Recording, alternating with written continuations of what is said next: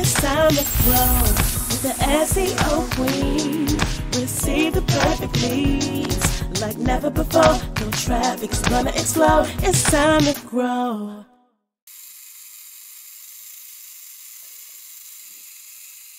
Welcome to the SEO Queen Tech Show, a podcast to help you get more credibility, visibility, and profitability through inspiration, technology, and marketing insight. This podcast is for professionals and entrepreneurs who are looking to get more customers, clients, and patients. We are broadcast worldwide on Bashani Radio, iHeartRadio, and iTunes. Bashani Radio, always talking about everything from New York City. You can listen to the SEO Queen Tech Show on any mobile phone or tablet device. Also, as a thank you gift for listening to the SEO Queen Tech Show, you can go to SEOqueen.com and book a complimentary strategy session. Just go to SEOqueen.com and book a Reach More Clients Power session. So, today's guest is a holistic practitioner. He was born and raised in Los Angeles, and he has been in the community as a businessman and advocate for a long time. I know him from being involved in the community, specifically in Leimert Park and Los Angeles as a whole. He is a fifth-generation herbalist, falling in line with his great uncle, Dr. Alonzo Kennebrew, physician and herbalist to none other than Dr. Booker T. Washington of Tuskegee University. So Askia's clients range from those in grassroots community to the entertainment world. He has lectured on health and wellness for companies such as Xerox, U.S. Job Corp, the LA Unified School District, the University of Southern California, the City of Inglewood, the Center of Lupus Care, and more. So I want to also share that he's been a featured guest on several television and radio programs, both locally and nationally. So without further ado, I want to introduce holistic practitioner, businessman, and counselor, none other than Askia Muwwakkil. How are you today? I'm doing fine. Thank you for inviting me. Great. I'm so glad to have you on the show. So, wow, what a legacy to descend from the personal herbalist and physician of Dr. Booker T. Washington. That's amazing. So, besides just your family legacy, what drew you to holistic living and becoming an herbalist? Well, I think just basically, with the family has been the family for so many years, and then very concerned about people, because I teach African history too. And it's been a very concern about the conditions of our people. So, growing up with the background and holistic medicine always being around me, and just the concern from a Black man about our people and the condition of health. I always say 150 years ago, our people were the most physically fit people on the planet. 150 years later, we're the sickest people on the planet. What happened? So it draws me from both areas of looking at us and trying to assist as much as I can in whatever capacity I can. Okay. So that's awesome. So what do you think are the reasons why health and wellness is such a challenge for the Black community? Because, historically of how we looked at health. Like, for instance, if I go down south, I could have a pocket full of money and I could be very thin. And somebody will walk up to me, and an old auntie will walk up to me and say, "Boy, you got a pocket full of money, but you're thin. Why are you so poor?" Poverty was a sign. Being small or being thin in weight was a sign of poverty down south. Being overweight was a sign of health. You see, because you want to be big to be able to pick cotton and pick whatever product they had you pick. So a sign of wealth was being overweight, and we still hold on to that tradition even to today. Oh, wow. So let me make sure I'm understanding you right. So it used to be like a status symbol to be overweight? Yes. In our community? Yes, it was. Oh, wow. Like I just mentioned, you go down south, see an old auntie, they say, why are you so poor? Why was being thin considered poverty back then? Because if you was overweight down south, it means that you could eat. When you had people that were thin, they were poor. So being overweight was just a traditional thing of being prosperous. Like a man rub his stomach and say, look, this is a girl's playground. This is your playground. All this kind of stuff. Being overweight meant that for a woman to get a man that was overweight means that he could take care of her. So we bring all these subconscious things that were brought up in the beginning of looking at how we eat. We don't eat to get nutrition. We eat to get full. We were all taught, eat everything on your plate. Maybe I was full 15, 20 minutes ago. No, eat all your food on your plate. So we eat food with no nutrition, and that's why we pick up weight. The food that we eat don't have no nutrition. It's food. They should have a law that McDonald's, Jack in the Box, or fast food cannot call itself food. It's stuff. It's fast stuff. Because if it was food,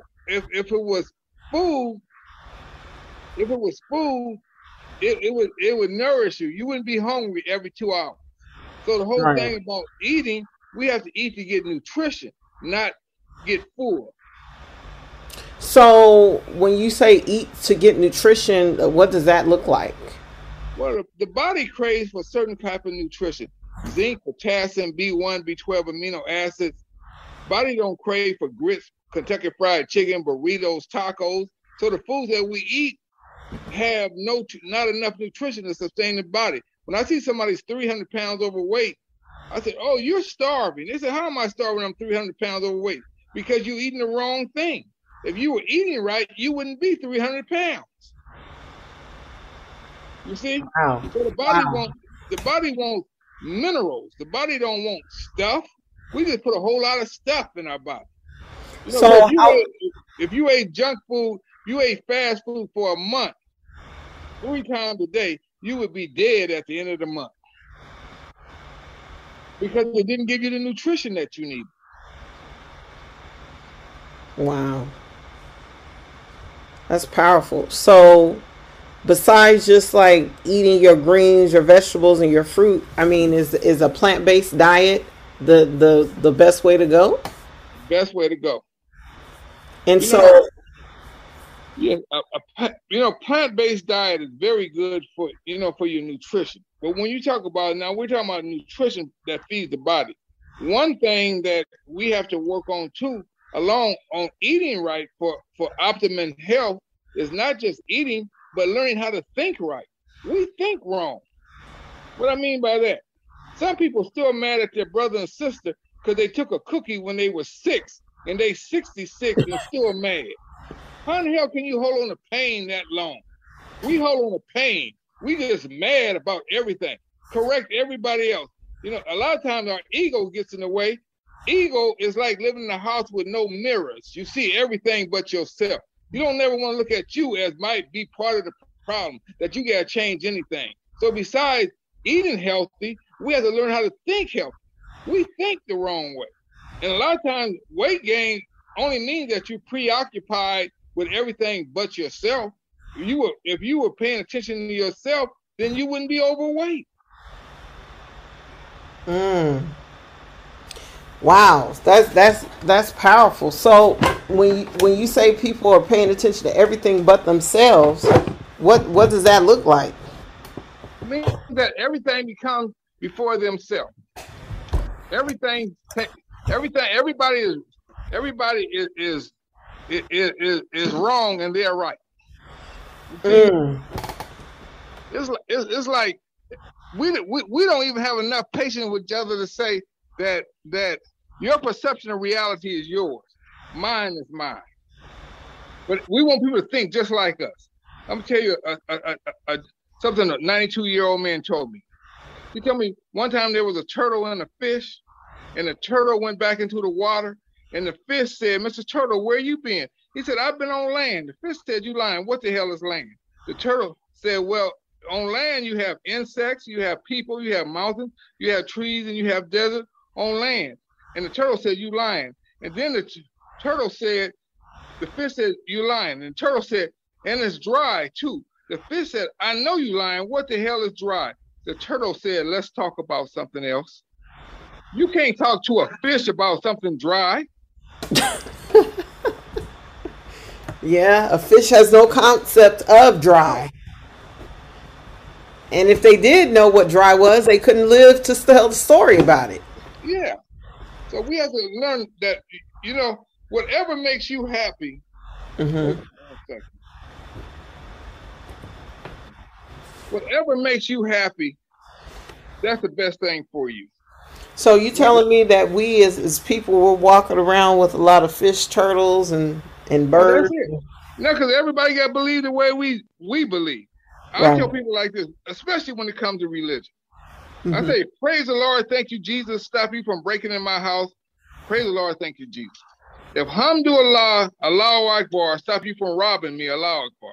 Abani Ghani, Shalom, whatever medication you need to keep you sane, take your medication. But when you try to give me your medication, you a dope dealer. Stop being a dope dealer to people. It works for you. It don't work for me. Okay.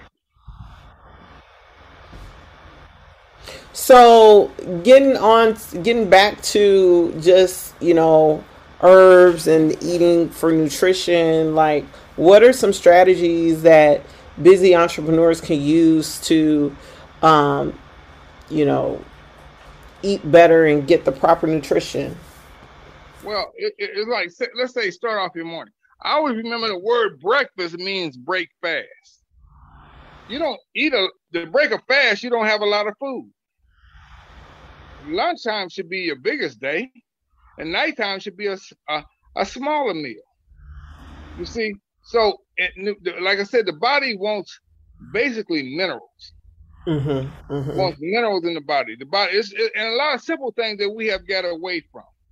We do a lot of things that are unnatural. For instance, see, before people used to wake up at 6 o'clock in the morning, mm-hmm. and the flowers open up their petals, and then the petals close at 6 o'clock that evening. So mm-hmm. flowers close their petals. Because of the invention of electricity, we stay up to 12, 1 or 2 o'clock in the morning, and our bodies don't get enough sleep. We don't get enough rest. So what we do, and we watch Star Trek at 12, 1 o'clock in the morning, maybe watching up, and go to bed for 4 or 5 hours. Your body didn't have time to regenerate itself.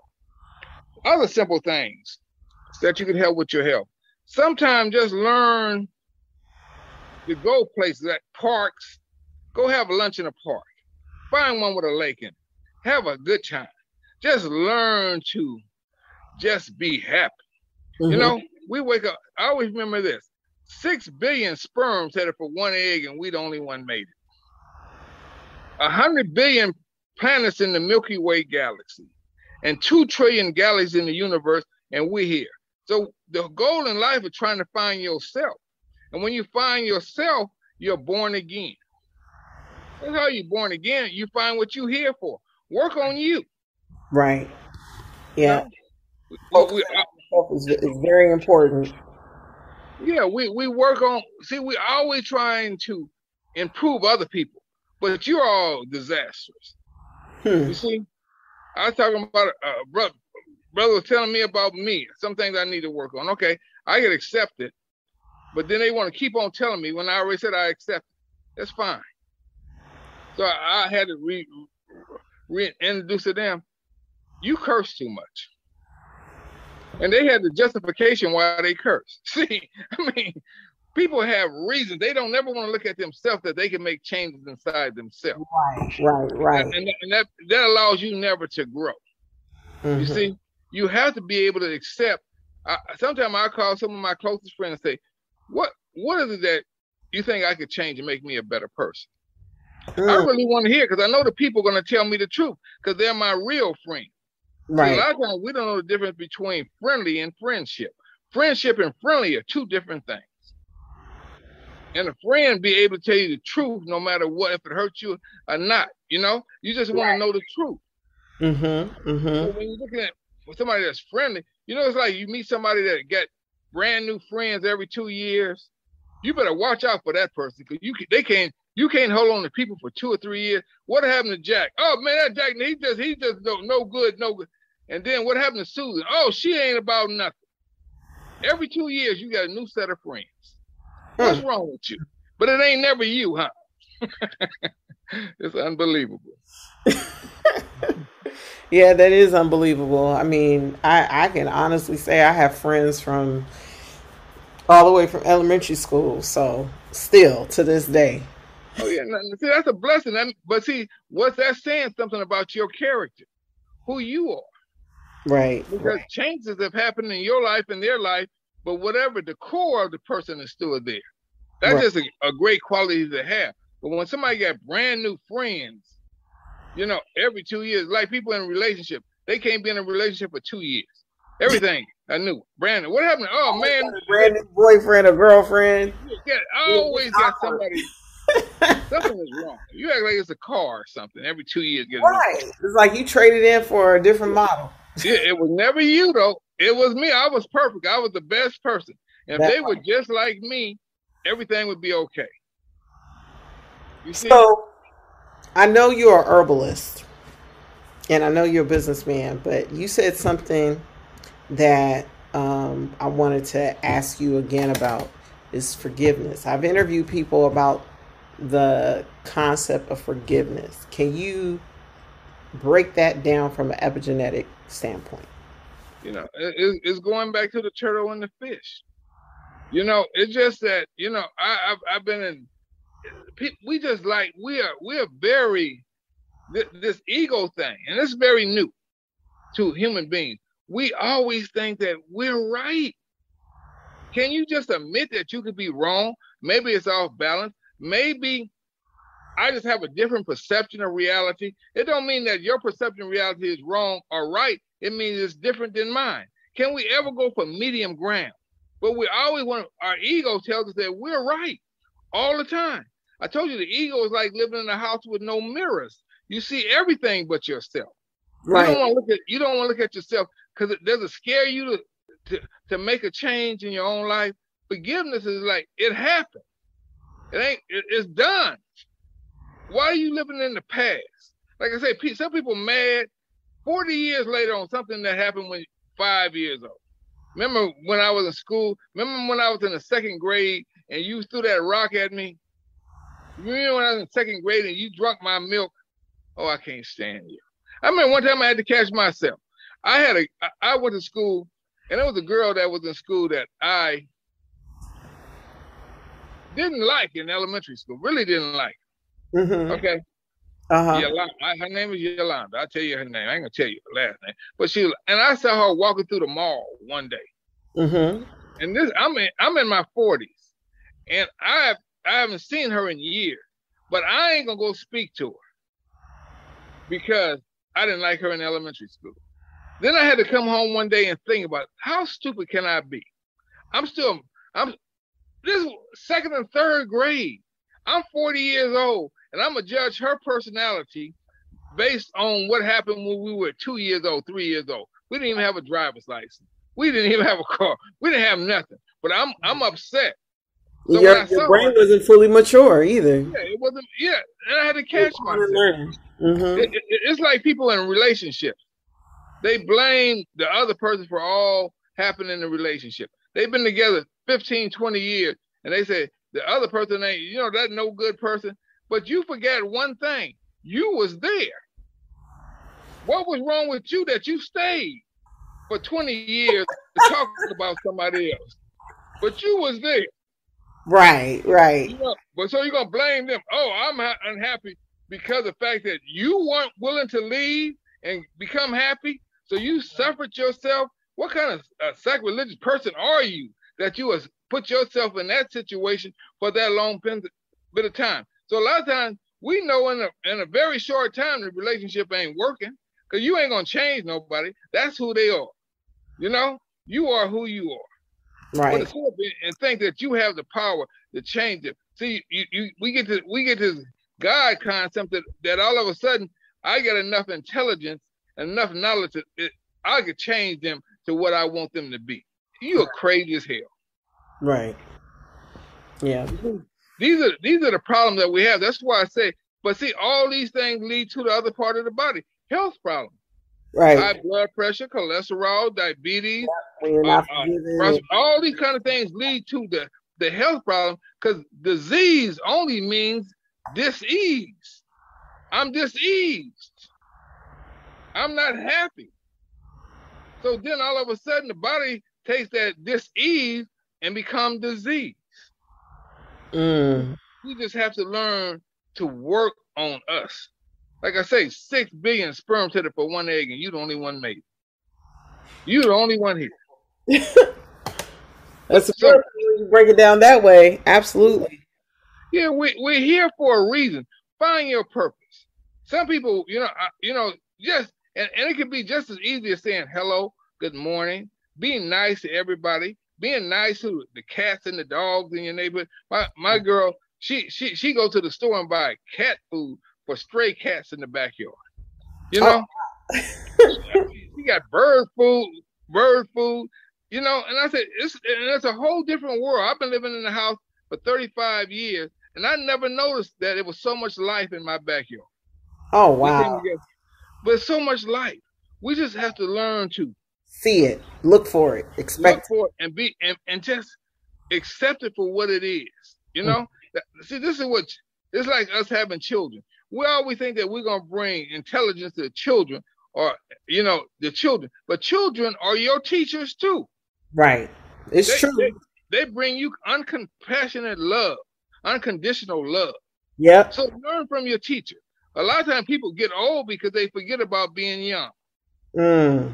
Just learn that youth was bringing you a child just come from the spiritual realm into this world. That's why children that are raised with their grandparents have a little bit exception to them, because they learn the grandparent ready to go back. You just can't. Right. And so both of them learn from each other. They learn very well. So we just have to learn with people in life and enjoy this life. Just learn to be happy. Right. Learn to be happy. That's powerful. I mean, if you're eating plant-based and you're letting stuff go, forgiving and working on yourself, you'll be successful. It's like this. You could be a vegetarian and you being very vegetarian and deal with a lot of negativity. You just as bad a shape as a 500-pound happy person. You just the other side of it. You see? Right. I can't stand when vegetarians want to come, because I'm an herbalist. And I go to an event and they want to look at my plate, see what I'm eating. I'm eating what I want to eat. I might want a piece of chicken today. Maybe. I just want to, because I'm grown. So why are you now you're going to judge me on who I am by what I eat, okay? I'm grown. So worry about you. So I have a question for you. What's that? What herbs are good for reducing stress? What herbs are good for reducing stress? Alfalfa is very good. It depends on the degree of the stress. Right. So I have another question for you. What is a good herb for mental clarity, increasing your mental clarity and productivity? If you want to relax your body, it's a number of herbs. I give you a couple. One thing is good for, like say sleep, releasing stress in the body. Valerian. Valerian? Yeah. There's an herb called valerian. I did not know that. Yeah. You want to build a body, alfalfa, bee pollen, burdock, kelp. And see, one thing people come to me is like, they hear about one herb and they say, well, that herb, okay, it's good. It ain't everything. Now, I've been an herbalist for like 35 years. I remember a friend wanted me to meet their girlfriend. So I go meet her and stuff. And I said, she would belong to one of these multi-level herb companies or something like that, And she's going to tell me. So I'm telling her, she's telling me, I said, and she told me the name of the one that she was dealing with, and she said this herb, noni juice or something, it's good for everything. I said, ain't nothing good for everything. Right. Ain't no herb, but you are here now. You find everybody talking about, well, if you take a sea moss is like everything. Sea moss is good, but it ain't everything. Right. Herbs are like this. You got bitter herbs. You got other categories of herbs. Bitter herbs are very good for cleaning the body. Buchu, buckthorn, senna, casagrata, rhubarb, mandrake, nutmeg, alone. Those are very good for cleaning the body. Okay. But they're not builders. They're not going to build your body. They're going to make you go to the bathroom. And some people think their body clean because I went to the bathroom and I'm clean. No, you ain't. You go to the bathroom twice a day and still be constipated. How did you have a stomach? You seen people go to the bathroom twice a day and still have a stomach? How is that? They went to the bathroom twice a day. Why? Because they got on the assembly line. Something fell out, but it's still coming in. You see? So, and I tell people, find an herbalist, a good herbalist. I'm a great herbalist. Call me. But just find somebody that knows about health. Huh? So when you hire and retain an herbalist, like, first of all, how can they connect with you, and what should a good herbalist be able to do for an entrepreneur who wants to improve their health? I think, first of all, he should evaluate them. Look into the eyes, do iridology to them, see what's going on, ask some questions. Mm-hmm. See, because a lot of things that people could do with their health, simple things. Let me tell you one thing that you could do to help bring out inflammation in your body, which is one of the biggest killers in your body. What's that? Walk around the house, walk around the yard with no shoes on. Why? Because human beings are the only thing on earth that have insulation between them and the earth. Ain't no birds, no dogs, no cats got shoes on. We're the only one that make insulation between us. But if you ground yourself to the earth with no shoes on, that helps bring out inflammation inside your body. Just walking around with no shoes on. Something very simple. But we used to do this when we were kids, but we grew up, we got to put shoes on everything. Come on. Take your shoes off. Go to the park. Go to the beach. Whatever you got to do. Just walk around and be happy. It'll help bring out inflammation. But inflammation, like I said before, is one of the biggest killers that human beings go through. So grounding is a great way to reduce and eliminate inflammation. Yes, it is. Oh, that's awesome. So what's another strategy? Another strategy? Like I said, the other strategy is like the inflammation. Get smaller plates. One thing we do, we got plates that are too big. I got salsa size plates when I eat, because that's all the body wants. But like I said, we're trained to eat everything. Just go, we said the food was good when I can't eat another drop. you were full 20 minutes ago. Right. But you were conditioned to eat all the food on your plate. Right. Everything. Wait, and all you need to do at home is just get a smaller plate of food. A little smaller plate. Just eat a little plate. You'll be full. Okay. You ever go to a French restaurant? They always got little plates of food. They charge you arm or leg for the food. It's a small plate of food. Nobody eats all this, food on top. People, we're so caught up in the eating. We'll go to a buffet and overload the plate. It's a buffet. You can come right back when you get finished eating. Yeah. But I'm going to take half the plate. Excuse me. I got this big old plate of food. You can go right back and get lunch. Like Golden Corral. I don't even like. It's too much food. It's too much. Yeah, and then you have people go to Golden Corral and places like that, and they get there for the breakfast or wait for the lunch because they know dinner coming right around. They get there about 6 o'clock, but they can have both lunch and dinner. Come on, you don't eat that much food. Why do you want to eat like that? Oh, I can't eat another drop. Oh, I'm completely full. I mean, come on. Yeah. You wonder what's wrong with your system. Why we're in the hospital. Why we have all kind of issues. Because we just overload ourselves. Right. I'm 65 years old. I weigh about 190 at a good time. A little bit. They said that they could be overweight, but it's a good weight. I wear 34 in the waist. I'm okay. Mm-hmm. You know? Right. I mean, some people might say, well, you're supposed to weigh 170. No, I don't want to be that. Just 190. 185 would even be better. So you just have to, and then you have to look at your body structure. Certain people have to have certain weight for certain body structure. If you got big bones, you should be one weight. If you medium bone, you should be another weight. Because a lot of times a lot of the medication that we take are made for other people's anatomy, not our own. Right.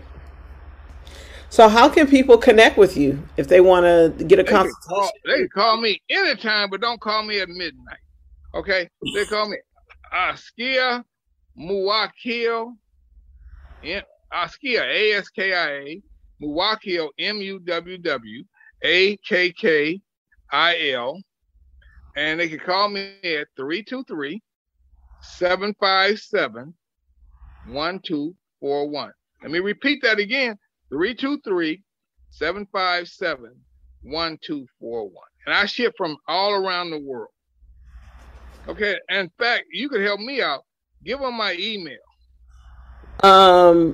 Your email is askiafm@gmail.com. That's ASKIAFM@gmail.com. And my website, what's my website? Your website is ASKIAlife.com. AskiaLife.com. Thank you. We both gave it to you. Two of us gave it to you now.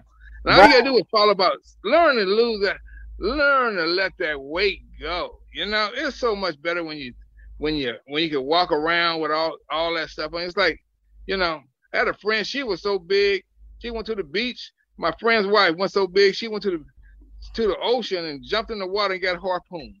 Just too big. 400 pounds, you know? Woo! Oh yes. I've had people 400 pounds. We get them down. I had one lady, she was 330. I got her down to 195. Still got to go a little bit more. Another 25 pounds, she'd be ready. And all you do is extend your life. You notice one thing about old people? Old people are usually skinny and got a good sense of humor. You got to learn how to laugh. laugh at something. I got an old man. He tell me all kind of bad jokes, so I can't tell him on the line. But he tell me I'm gonna just learn how to laugh, learn to be happy, right? Just say hi to everybody, right? See, and don't be judgmental of other people. I always remember you can learn from two people. Who can you learn from? A wise person or a fool? If you're smart, you can learn from both of them. A wise person can teach you wisdom. A fool can teach you how not to be foolish. Exactly. So don't judge them. Just get what you can from them and be happy. Wish them the best. Pass by. You know, sometimes just get off later on the day of this weekend, call your cousin or your brother or somebody that you've been mad at in 10, 15 years and say, I'm sorry. You know, and just make the peace. And if you ever want to get a negative friend out of your life, this is how you do it. Listen to me now real well. How you get a negative person out that's always negative to you? When they call you and they ask you how you doing, say, I'm doing fine. I'm doing greater today than I was yesterday. And I'm going to do greater tomorrow than I am today. After about a week of positive affirmations to them, they won't call you no more.